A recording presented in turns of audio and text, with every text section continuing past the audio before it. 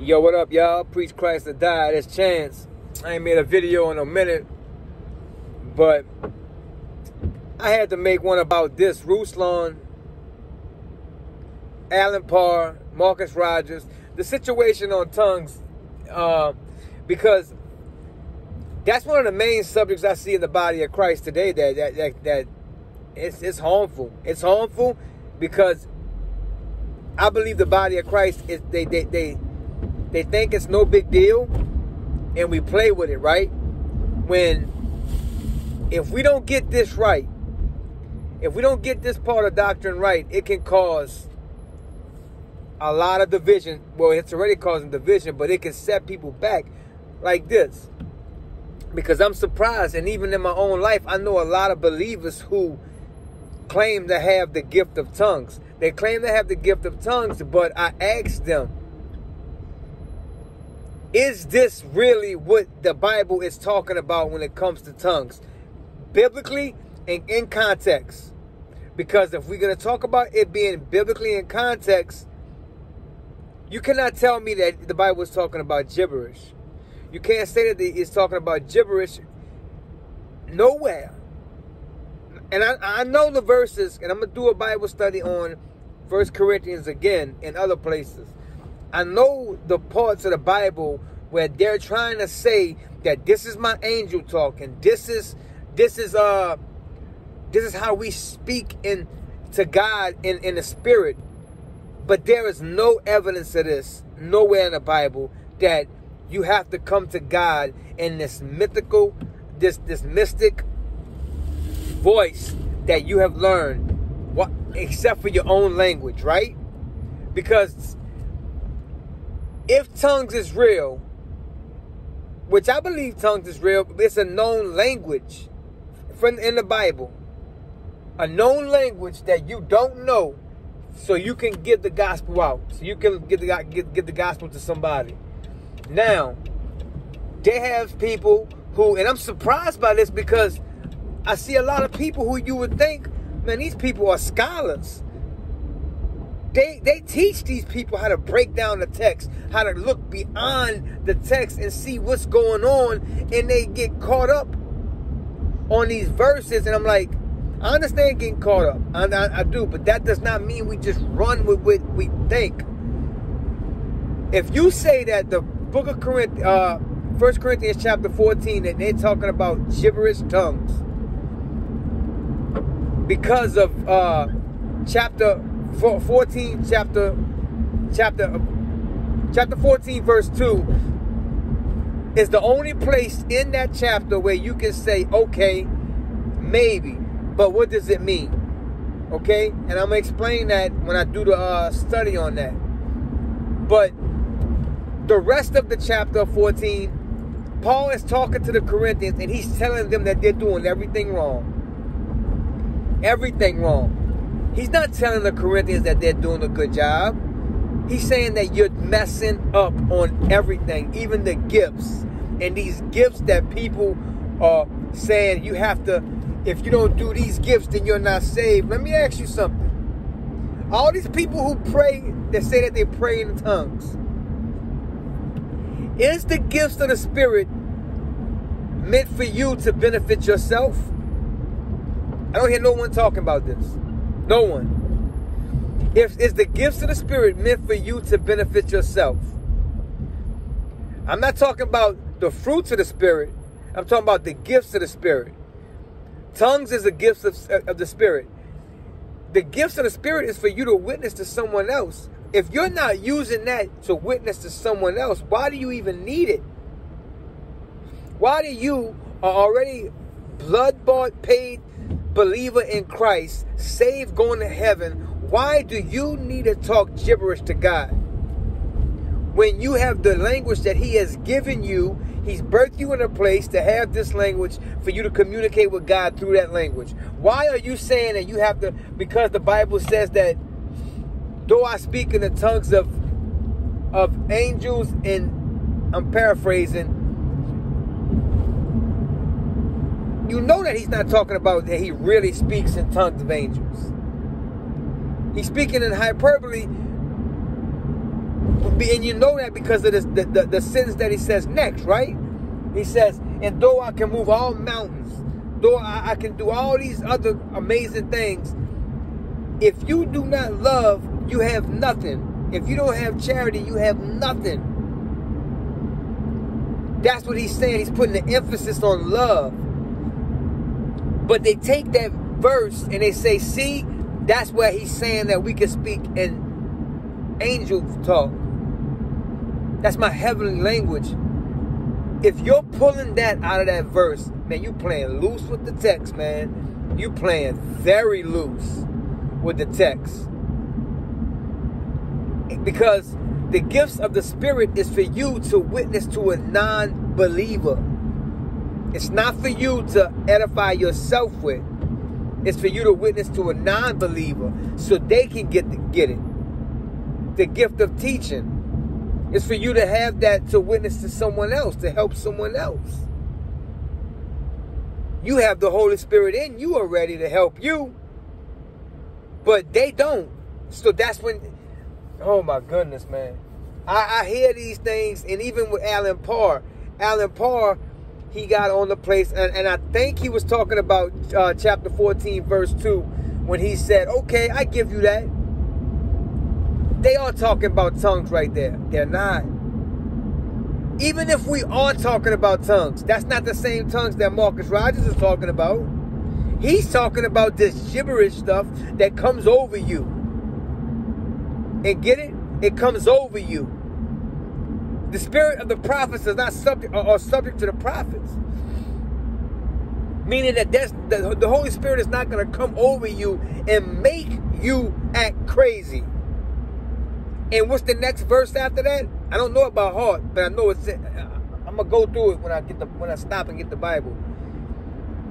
God is not the author of confusion.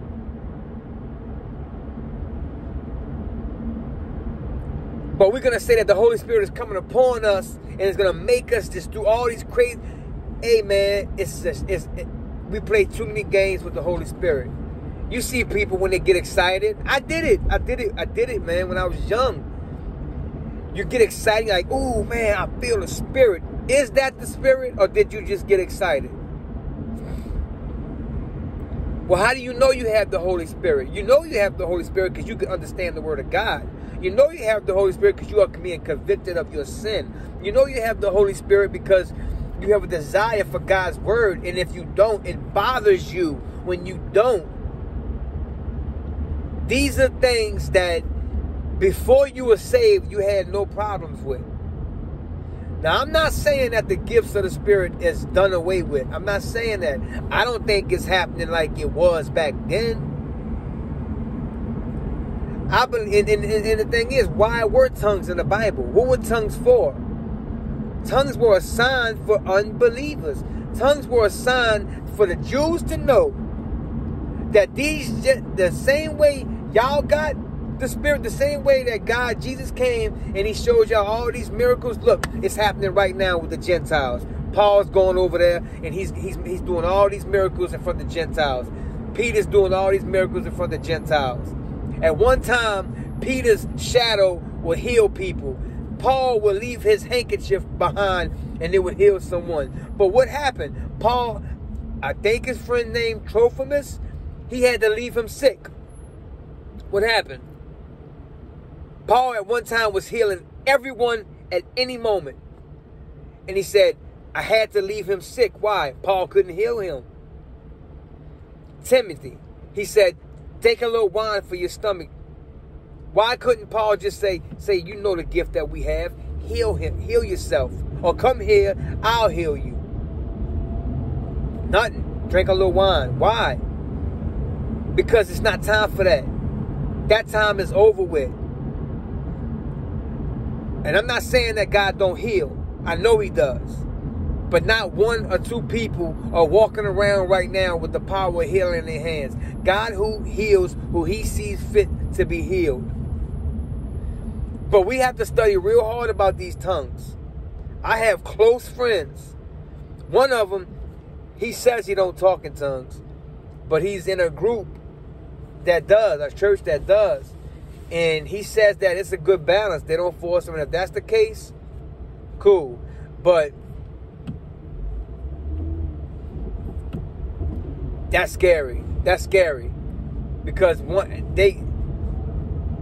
don't know. I pray that that's the case. You know what I'm saying? That he could witness to them, and maybe, because that's the thing. That I've never been in a church where they really spoke in tongues, right? Another language. Why you think Paul says, I wish we all spoke in tongues? Is he talking about, I wish we all had this utterance of gibberish that no one understands? No, he's saying, I wish you all spoke in multiple languages. Because if you speak in multiple languages, then it's easier to witness to more people. Come on, y'all. But we're making it so mystical. We're making it so like this is so spiritual that you cannot grasp this unless you're doing this act. Where in the Bible? Y'all, people like Marcus Rogers, man, I like Marcus Rogers sometimes, man, but he drives me nuts with it because I grew up in a church like that, right? Not grew up, but I got saved in a church like that where everything you do, he's like, ooh, I see God moving in you. And he did that with Alan Parr. And it's like, come on, bro. In everything. He's like one time I seen him, he was like, he's like, man, I'm walking and I look in the sky and I seen the branch move as I was looking and the sun came and that's God telling me A, B, and C. Like, for real? Is that? You know that?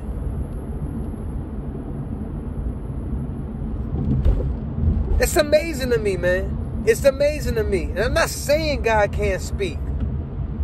But these people, man, they make everything so spiritual, everything so to where it's hard to even have a conversation, right? Because they know more. And the thing is this, you could tell because of how loose they are with the scriptures. Nothing is in context. Nothing. Man, nothing is in context. I was listening to that guy, and he was talking to Alan Parr, and he was saying, oh, Acts this, and right here, and it's like, break down that part. Why is that set up for them to be saved? What is God doing right there? When they're getting saved right there?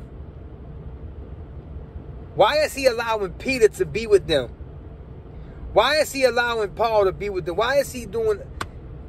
Dig deep in the scriptures. In Alan Parr, when it came to that chapter 14, verse 2, I was stuck on chapter 14, verse 2 for about a couple of years because it sounds like they're talking about tongues.